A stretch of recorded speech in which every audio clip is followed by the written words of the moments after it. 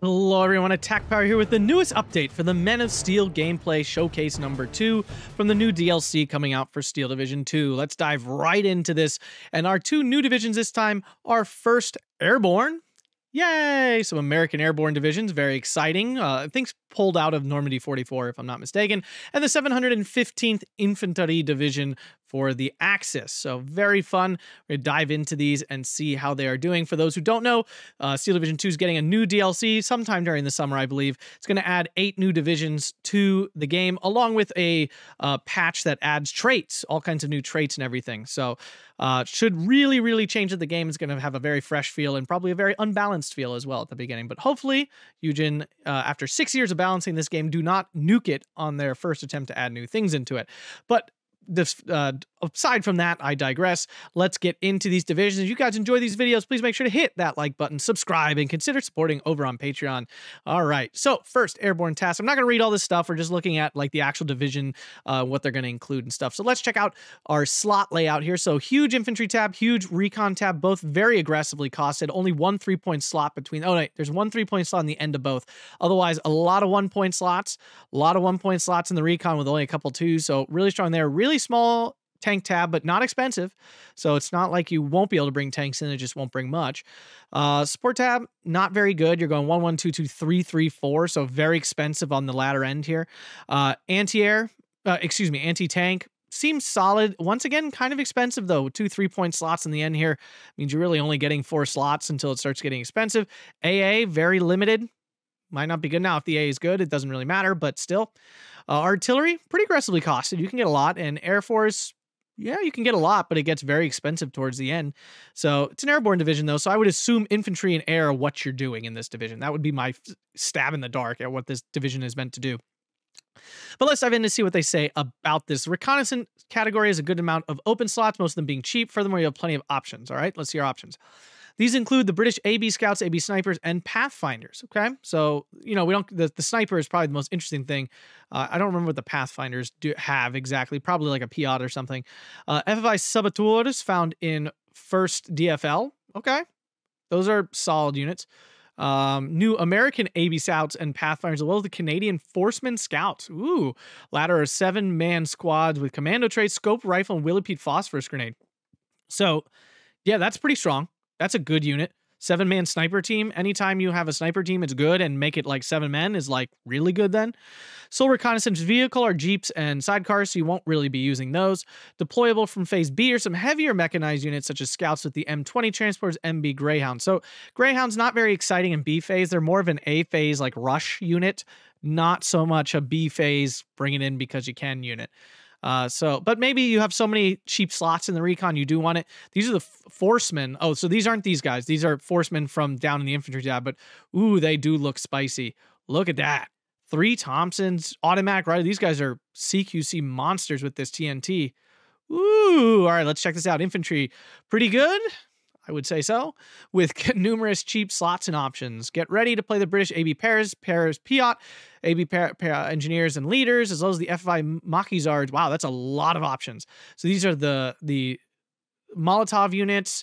These are the units out of 6th Airborne. Note that the British AB Paras have been reworked to better follow their actual historical set. As such, they lose the gammon bombs and 1 stand in favor of a scoped Enfield rifle, which will also affect 6th Airborne's. Ooh. Is 6th Airborne coming back on the map? Is that what they're saying, folks? I'm telling you, infantry with snipers are super strong.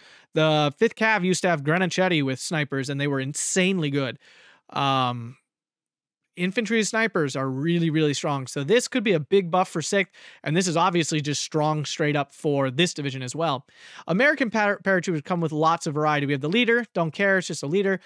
AB rifles, 12-man squad, 2 Thompsons, 1 LMG, 9 Grands, and a bazooka. I mean, there's no complaining about that. It's basically a chunky infantry squad with a bazooka. Now, it only has 1 light machine gun, but the bazooka really takes this over the top here. Leader, engineer, we know this one. Oh, whoa, wait, back up. AB engineers, Thompson, Grand, and flamethrower. Oh, I thought it was just like the regular engineer. Okay, so it has a flamethrower instead of a TNT. That's interesting. And then the glider rifles, 12-man squad, 1 Thompson, 10 Grands, and 1 bar, plus a bazooka. So very similar to the AB rifles. just slightly different loadout with the BAR, which is better than the... Well, maybe it's not better. I don't know which of these LMGs is better. I'm sure you guys in the comments know which one's stronger. Really, that will determine it. They're the same size. One has an extra Thompson. The other has an extra rifle instead. The difference is negligible. AB Assault Group. This unit represents this guy's 12-man assault with 5 Thompson, 6 Grands, a BAR, and a Willy Peak grenade. Wow, that's good. That's good. They'll have increased veterancy level and the shock trait. Yeah, these guys are going to tear through forests. Very solid. AB Demolition Group. 10 carbines, 2 Grands, TNT, and smoke grenades. So that's quite good. Okay. All right. So like some really good CQC. I wouldn't say really good long-range infantry at all. None of these have double machine guns, which is kind of a prerequisite to being a good long-range infantry unit. They do have Grands, which make them better than your average unit, but not without having 2 machine guns. They're meh at best. The Canadian Americans, let's see what these guys bring. We have the leader, Forcemen, 13 group team with 3. So this is the one we looked up here. This is good. This is very good. This is a very strong unit at all ranges, really. You do actually get some range, although they're only 600-meter assault rifles. Roughly equivalent to an FG-42, so that's not bad. Forceman BAR, another 13-man squad with a grease gun, 10, 2 BARs, and a bazooka. Okay, so this one's definitely a more solid long-range unit here. This one, yeah, this is the strongest long-range units we've seen. Each Forceman unit comes as a single card only. Okay, so you only get 1 of each of these. So you only get 1 card of each of these. So they are very strong, but you only get 1. So that's definitely going to be limiting their usage significantly. Aside from the FFI already waiting in the task force on the ground, Fighting Force of France also represented by a single combat phase A and B card of Chasseurs Pados. These are from them, and they're 12-man squad, 2 Thompsons, 3 carbines, 6 Grands, and an LMG. Okay, solid, not amazing. And then rifles late in C phase. Okay. I mean, these units seem strong, but not like crushingly so. The sniper British, yes, seems strong. The American squads, lots of bazookas. I mean, that's great.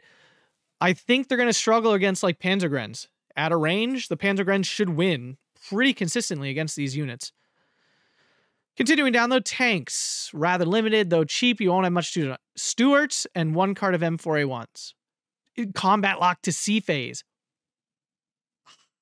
That's a rough roll. That's a rough roll for real. Support, decent, not too expensive. All are relatively light, though. HMG teams, Vickers, MG34, M1919, and basically 50 cal. So 50 cals are awesome. Supply units, whatever. Fire support units, 2-inch mortar and M4 105 in C phase only. And then commander, that's not great. I mean, at least you get these in C phase, but outside of that, and I don't get a sense this is a balanced kind of deck. I don't get a strong feeling you're playing for C phase with this division. I feel like you're playing Maverick or Vanguard trying to run your opponent down because you don't have a lot of heavier support options to go long. Anti-tank. Medium slot. Choices are rather restricted. AB and bazooka team. Piot's bazookas. You always take the bazookas. All variants of 6-pounder and 57 mils. From B phase onward, you can bring in M10s. Will they have the APCR? Looks like they will. That makes those good. It's not the worst AT tab. It's not amazing either. Gonna definitely struggle against certain things for sure. A phase, you will struggle. B phase, the M10s might save you a bit because those are just super duper strong right now. Anti-air, not one of the best categories. There's no AA and A. That's never good. That's really, really bad, actually. A single card of M16 AA and B and some Bofors in C. Yeah, that's bad. That's not good. That's not good at all. Artillery, choices are light. You get your mortars. Now, if the American ones come with radio, that's really good. You'll also get to deploy airborne howitzers, and C phase, you get M21s. Radio mortars are great, but that's it. Air, count on pretty good air cover. I would hope so. My goodness gracious. Americans provide a good part with B-26 Marauders. Those are really strong bombers. Mitchell's really solid as well. Hellcat. some recon capacity, whatever, some P-51s. Well, fighter bombers are pretty good. The fighter is fine. It's good. It's expensive, though. British feature Seafire. That's a pretty good recon plane. And Beaufighter AT. Okay, so this is very good. You at least get AT rockets in the Beaufighter, so you'll have something to work with. Like most paratrooper divisions, it's necessary to fight up close. However, division will fare far less well on open terrain. Yeah.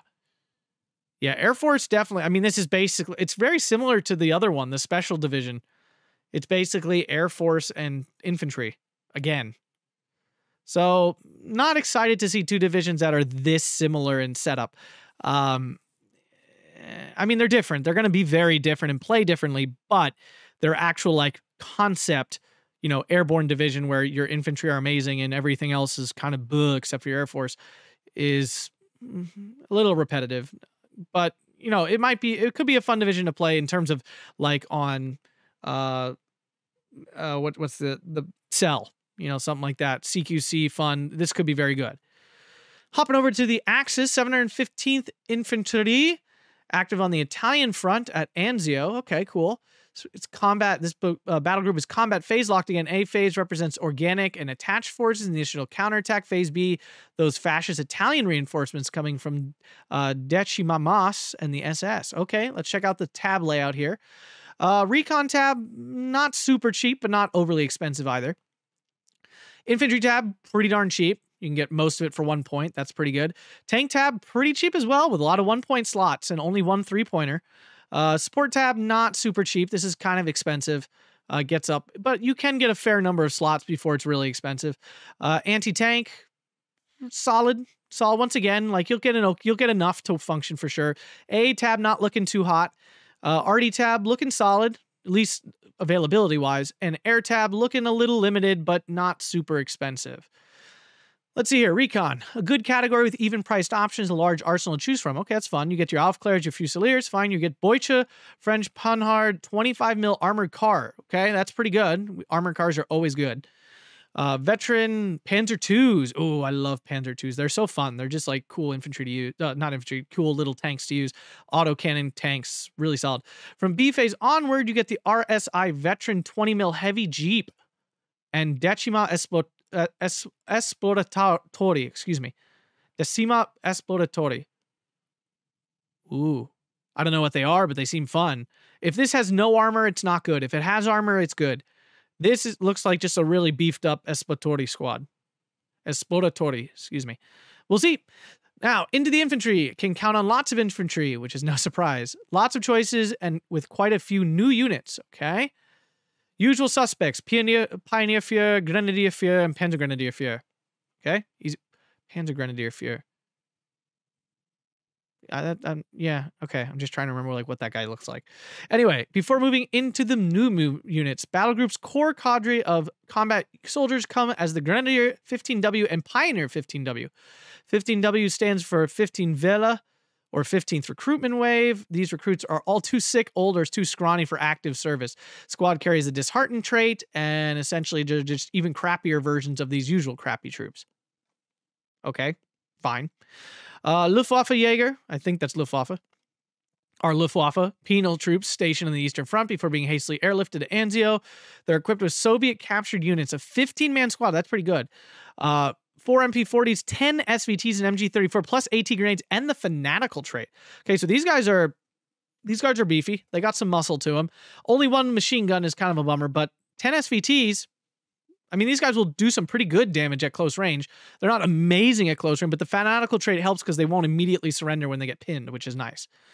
Make up for its initial losses, the 715th was amalgamated with a Panzer Grenadier regiment from the General Reserve, meaning it's truck-borne, not half-tracked. This particular formation, organized, old, whatever.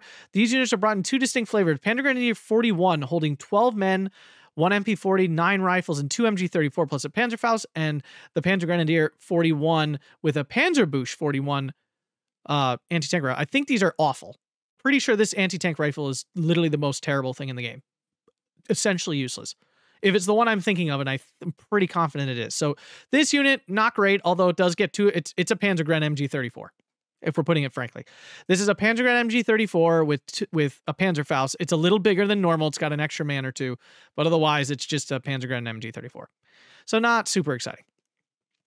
Combat phase B lock. The Italians come to the rescue. SS Legionati make a comeback. Woo! These guys were only in 17th SS, and now they're coming back here. So that's exciting. Very strong unit there. Nice to see that in another division. The Decima Mas. Decima? Is it Decima?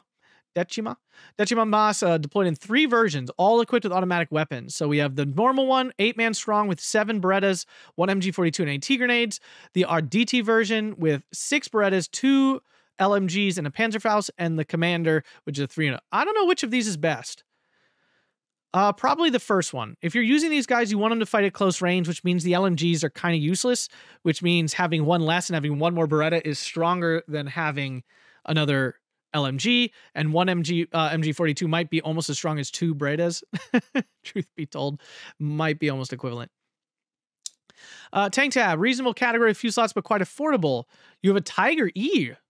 Okay, but it's veteran, which means it's probably double vetted, which means you get 1, 2, or 4, and that's it. Stug 3, okay, plus the command variant, and a Panzer P40 phase lock to A. So this is the P26. Okay, and this is a good unit. The P26 is a really well-rounded unit. So actually, an okay tank tab. Like, it's not big, and you definitely don't have much to work with, but it's not bad either. So very good. Okay, division, good support. You get disheartened MG34 teams, which hopefully means they're cheaper, which makes them very good, as well as regular MG42, IG33, IG18, 50mm mortars, so that's all great.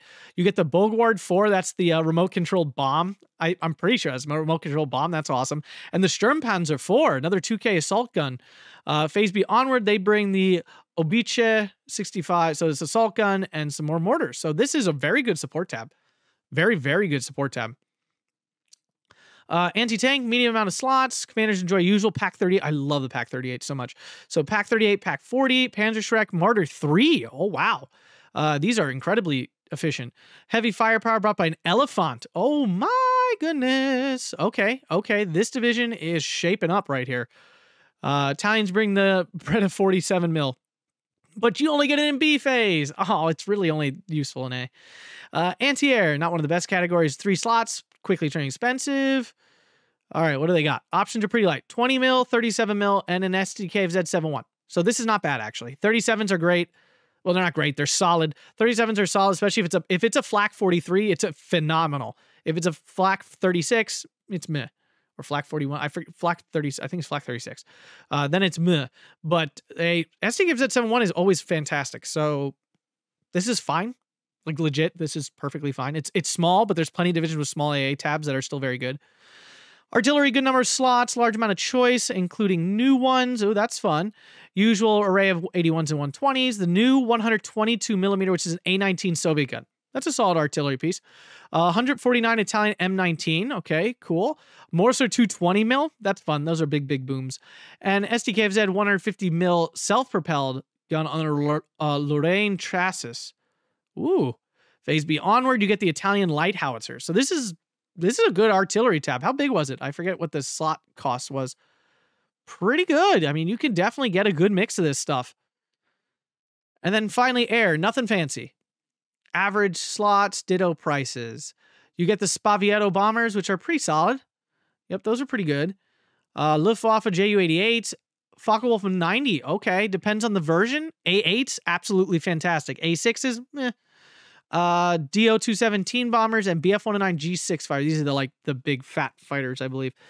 So yeah, this seems like a very strong division. Depends on how that phase locking works out. It's probably a longer game division because of the phase locking keeps you from playing a lot of your strong units early, which make it hard, but maybe you can get away with Maverick. I don't know. So yeah, interesting division. I'm more excited about 715th than I am about 1st Airborne, and not because I generally play Axis divisions, but this division feels like it's got some severe weaknesses to make up for its really strong singular tab. So should be interesting. But anyways, if you guys enjoyed this, hit that like button, subscribe, and consider supporting on Patreon. Thanks a bunch, and have a fantastic day.